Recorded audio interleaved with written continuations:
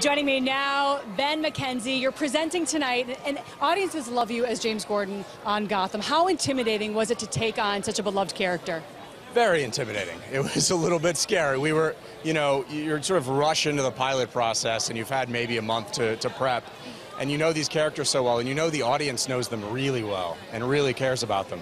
So you're basically just trying not to look like an utter fool for the first series, the first episode, and then you relax into it, and now we're having a blast. But now it's off and rolling. It's doing so well.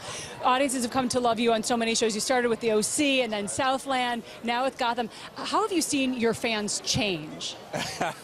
Well, they vacillate pretty wildly. On the OC, it's more of the younger female variety, and the Southland, it's older, gruffer gentlemen and law enforcement.